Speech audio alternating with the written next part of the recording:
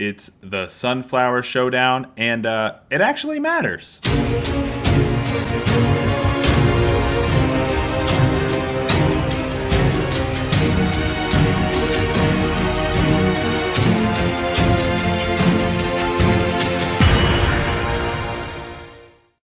What is up? Welcome back to the Big 12 Takeover. I am one of your hosts, Tyler Davis, joined as always by my good friend and co-host, Donnell Davis, on this Thanksgiving Eve. We are recording our preview for the Kansas at Kansas State Sunflower Showdown this weekend. Saturday night in prime time, baby. It's going to be a good time. Before we dive too far into that, I do got some housekeeping to get out of the way. As I mentioned, we are the Big 12 Takeover, part of the Takeover Sports Network right here on YouTube. If you don't already, subscribe to the network. Hit that bell, get your notifications when all of our videos release.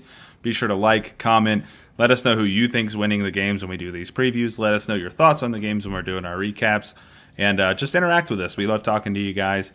You can follow along with the show on Twitter at Big 12 Takeover, just like you see it across the top of your screen there. Or if you're listening, at Big 12 Takeover. You can follow the network on Twitter at Takeover Pods to get all of our videos as they release, when they release. There's also some times where we go live on there. It's really cool. You can interact with the shows. It's a good time. Now, we are going to try to keep this short and sweet for you guys because it's Thanksgiving weekend. We know everybody's got family in town. We want people to spend time with their families. So if you're watching this in the future, this was recorded Thanksgiving Eve. It was on a Wednesday before Thanksgiving. Also, we mentioned a daily live show coming. That has been delayed. That will be coming later this year or beginning of next year. People decided they wanted to have babies, and we've had to make some schedule changes for things. So we will be back with that idea in a few short weeks. But for now, Donnell, let's jump into this game. Oh, I also forgot to mention, we are brought to you by Prize Picks, and we'll tell you a little bit more about that later. But now we're going to jump into this game a little bit here. Kansas travels to Manhattan, the Little Apple as they call it, to take on Kansas State in the Sunflower Showdown. This is matchup number a lot between these two teams. Here's some over-under information. The odds: Kansas State is favored by 11.5. The over-under is set at 62.5. Whoa, that's high. That is a high over-under for this game. Especially with how Kansas looked last week. Donnell, what are you taking? I think I know the answer, but what are you taking here? I am definitely taking the under on this one because, wow. A team that runs the ball and a team that, I'm taking the under. What about you, my man? I'm taking the under here, too. I don't think there's any way this game gets to 62.5. Kansas likes to run the football a good bit, just as well, K-State does. Obviously, K-State's thrown the ball more as of late, but they do run the ball effectively. I think with what Texas put on tape last week, Kansas State will look to also run the ball a good bit more than I'm trying not to talk myself into taking it because I think I kind of did because KU has no defense and they can score. You can also score.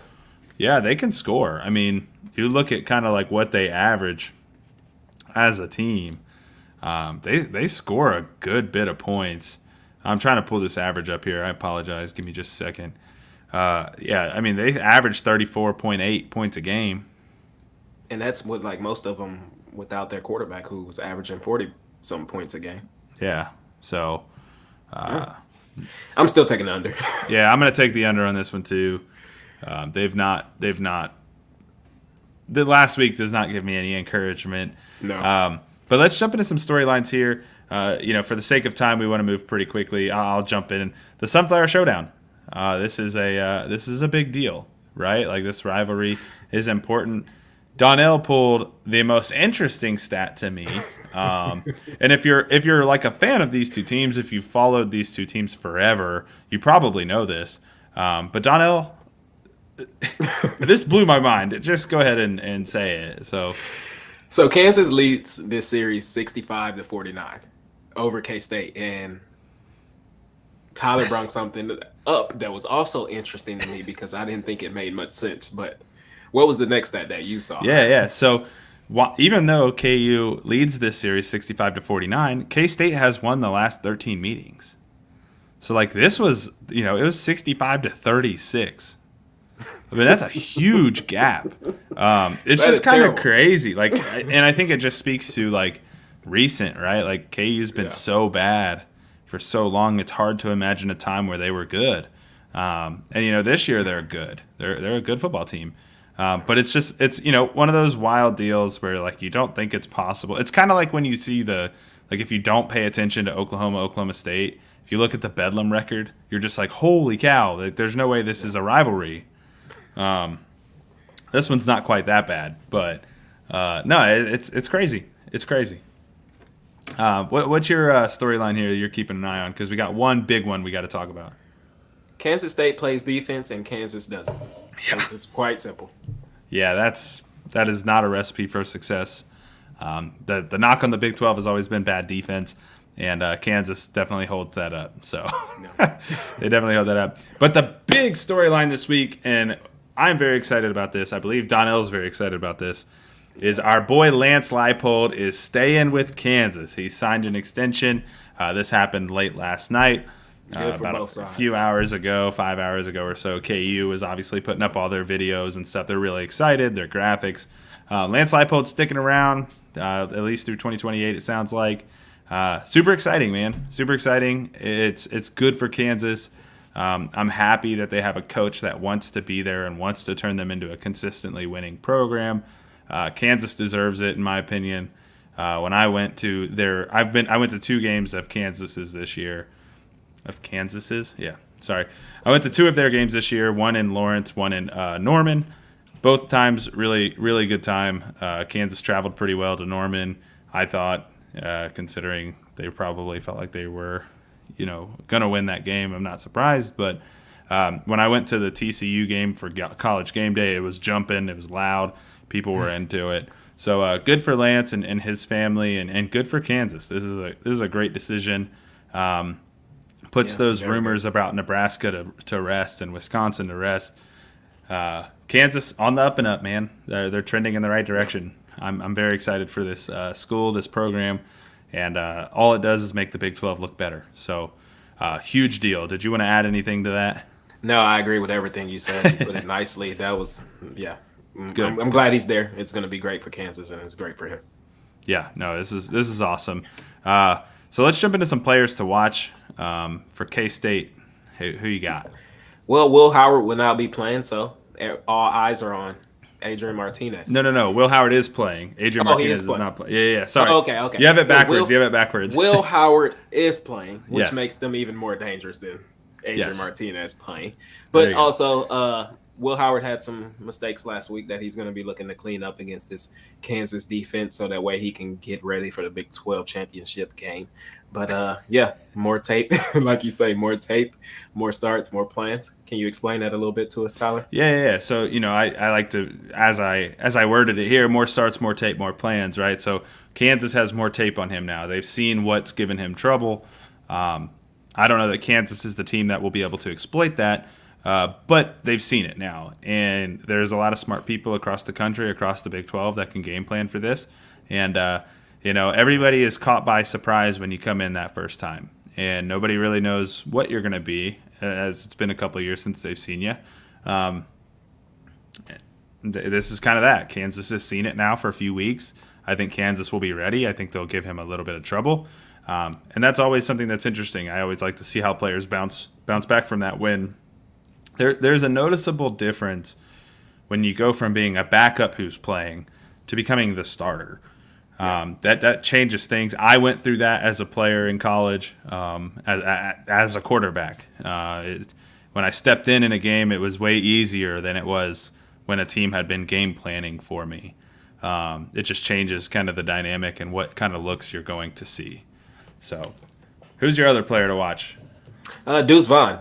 I know Kansas is going to stack that box because they can't stop the run, but they're going to try, and they're going to try their hardest. So I'm looking for Deuce Vaughn to go crazy because he's just phenomenal, and this is going to be his last game in Manhattan as a football player. So, hey, Deuce Vaughn, go wild.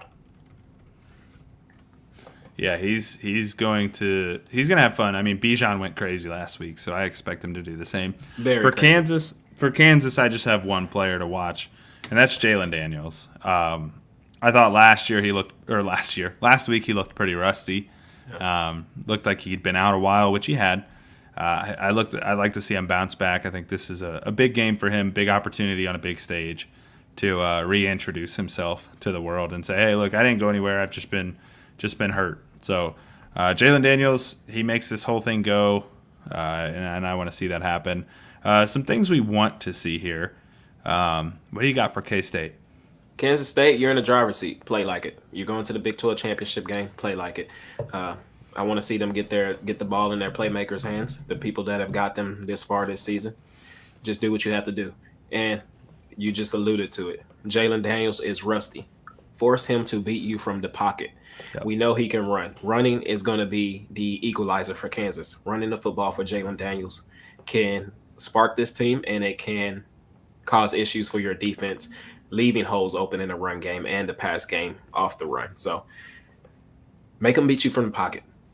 Yeah, I agree with that. I think for K-State, it's, if Jalen Daniels gets running the ball well, it just becomes that much harder to stop Devin Neal. And Devin Neal is a world beater. Man, that dude can run like nobody's business. For Kansas, for me, they've done way more than anybody thought they would this year. I think you're the only person I know that had them over 4 wins. Honestly, I truly mean that. And they've done way more. They have nothing to prove to anybody but themselves.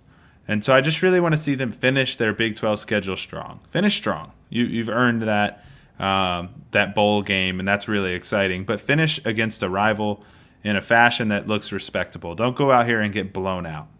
Don't have what happened last week against Texas happen this week. Like, you just go out there, finish strong, give us a respectable final score. Congratulate your coach for his extension and get ready to go back to work for the bowl game. Not to say they can't win this game. That's not what I'm alluding to at all. It's just like, finish strong. Finish strong. That's all I'm asking. Yep. And then the second thing for me is just Jalen Daniels to look better. Clearly, he's been hurt.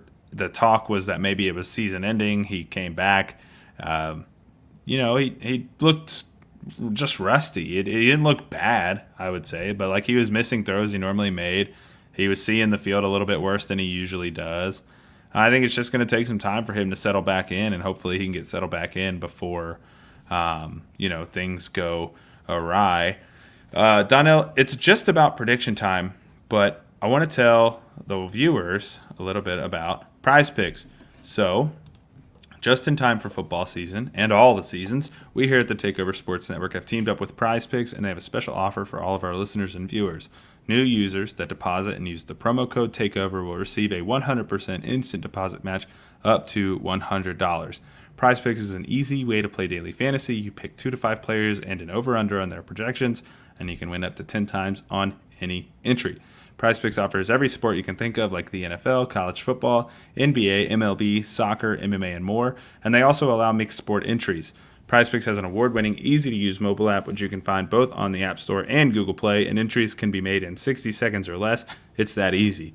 So if you're looking for a fun and easy way to play daily fantasy, be sure to check out Prize Picks, and don't forget to use the promo code TAKEOVER so they know we sent you.